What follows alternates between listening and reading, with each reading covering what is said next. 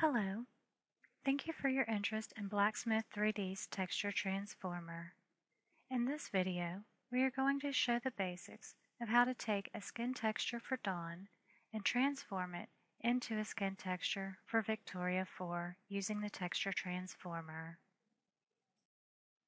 To get started, I will first open Poser, but you may also use Dye Studio. Then, I'm going to load the Dawn figure and then apply the texture maps that I wish to convert. So here I have the Dawn figure loaded with the porcelain Dawn cracked doll skin applied. And then I also want to make sure I convert one of the unique extras, and I decide I want to use the hearts and the red-looking eyes. Now, I need to save this CR2 with the textures I want to convert applied in a folder that's easy to find. Here, I have set up a testing folder for Dawn to V4, and I'm going to click the Add button and name it Porcelain Dawn to V4 so that I can find it later. Now that I have saved a CR2 of Dawn with the textures I wish to convert in my testing folder, I'm now going to open up my Texture Transformer. Here, I'm doing it inside a Blacksmith 3D, but you can also do it in the standalone Texture Transformer the same way. So now that it's open, I hit my Next button and I select the transformation that I'm wanting to make, which here I'm converting Dawn to V4. It's very important that this information be correct or else it will not work properly.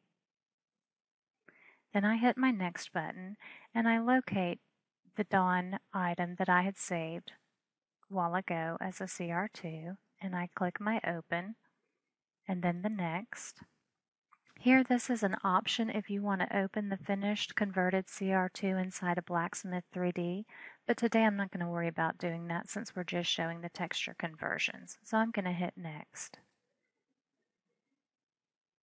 Then I need to locate the folder that this is going to be saved in.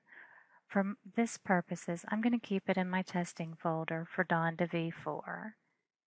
And select folder so that it shows the path, and then Next.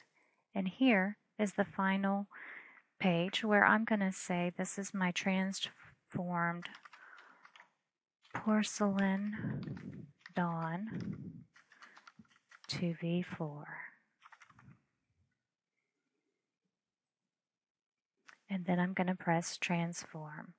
Now this transformation does usually take sometimes up to a minute long. It really depends on the textures that you're working with, because the larger they are, the longer it can take to actually make the transformation.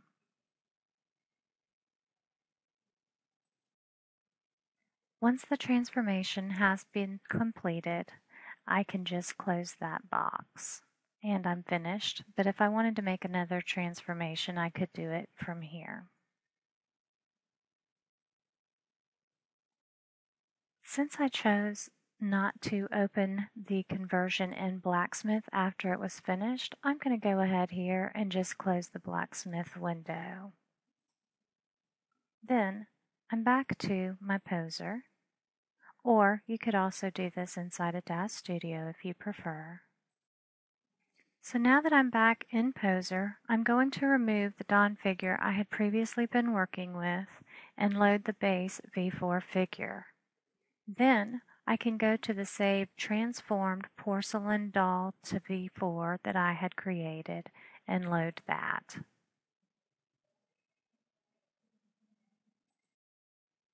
Now we can see our transformed cracked porcelain doll skin for Dawn on our V4 figure. We hope you have found this video useful, and stop by our Blacksmith 3D forum on Renderosity for any questions you may have, or to give us suggestions on additional videos you would like to see for Blacksmith 3D or Texture Transformer. Thanks for watching.